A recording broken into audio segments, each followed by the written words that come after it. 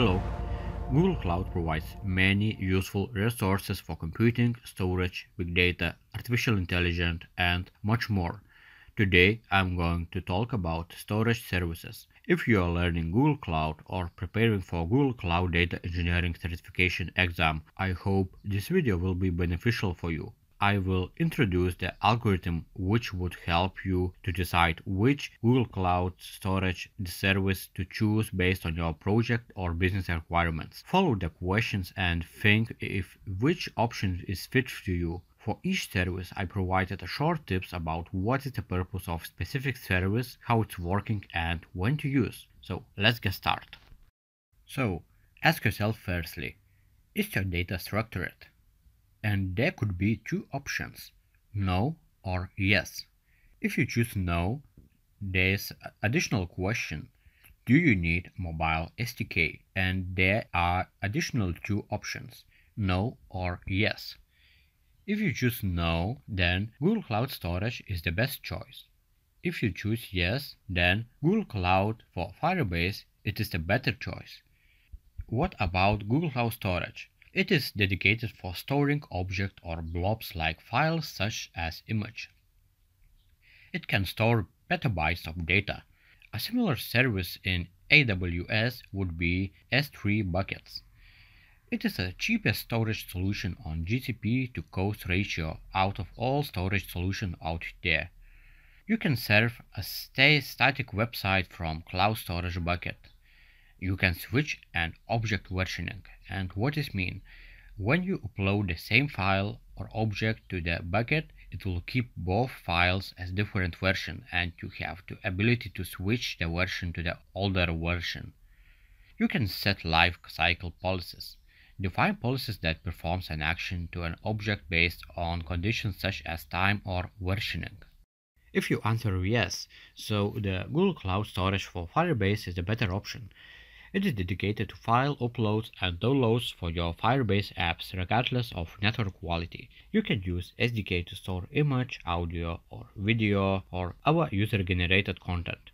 On the server, you can use Google Cloud Storage to access the same files.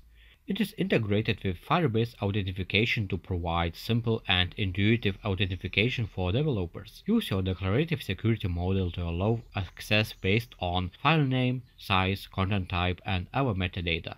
Built on exabyte scale when your apps goes viral. Effortlessly grow from prototype to production using the same infrastructure that powers Spotify and Google Photos.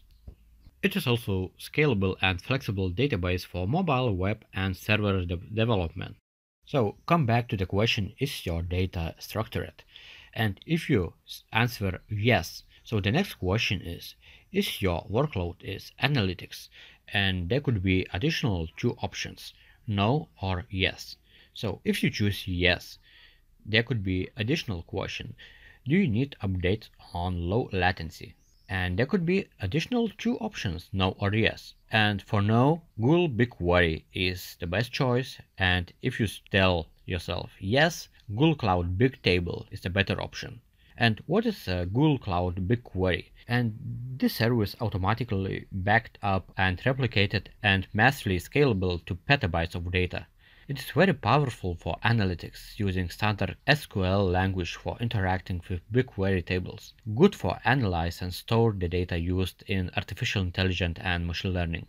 Data warehouse as such, it is considered on OLAP database. So BigQuery is not a transactional database and should not be used in application that requires a high throughput in terms of read and write operation.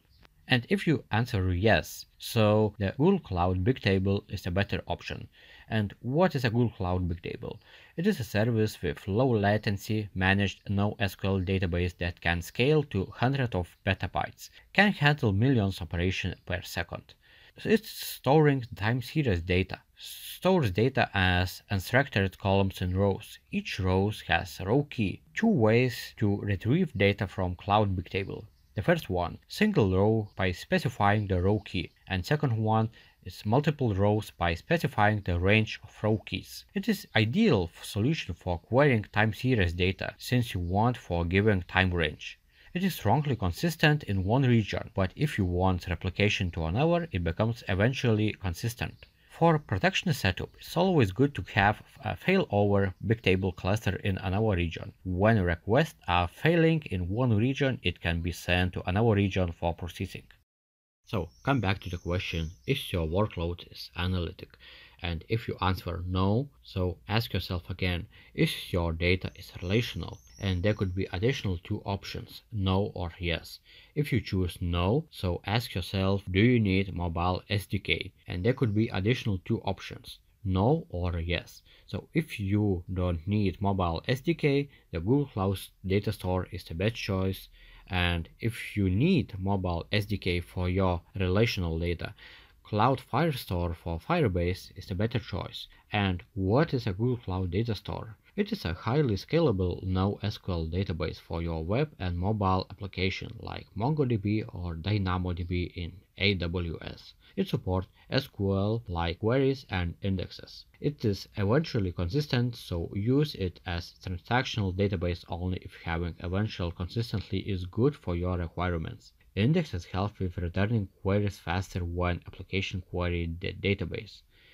Indexes for simple queries are created automatically, such as querying over a single property. Complex queries must be defined in configuration file called index.eaml. To update the index datastore, use the datastore index create command. This looks at your local index.eaml file, and if the index configurations are different from the protection Datastore will create the new indexes. So if you need mobile SDK for your relational data and if your data is analytic, so Cloud Firestore for Firebase is the better option. And it is a service that is very flexible, scalable database for mobile, web, and server development. Keeps your data in a synchronical way across client apps through real-time listeners and offer offline support for mobile and web so you can build a responsive app that works regardless of network latency. Supports flexible hierarchical data structures. Store your data in documents organized in collections. It is use queries to retrieve individual specific documents or to retrieve all the documents matching your query parameters.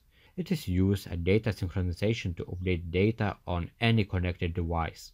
It is caches data that your app is actively using, so the app can write, read, listen to, and query data even if the device is offline. So come back to the question, is your data relational? So if your data is relational, so you need to decide, do you need horizontal scalability? And there could be two options. If no, then Cloud SQL is the best choice. And if you need horizontal scalability, so Google Cloud Spanner is the best option. And what is a Cloud SQL? It is when instances are not managed service in the sense that it is not automatically replicated, auto-scaled, and highly available.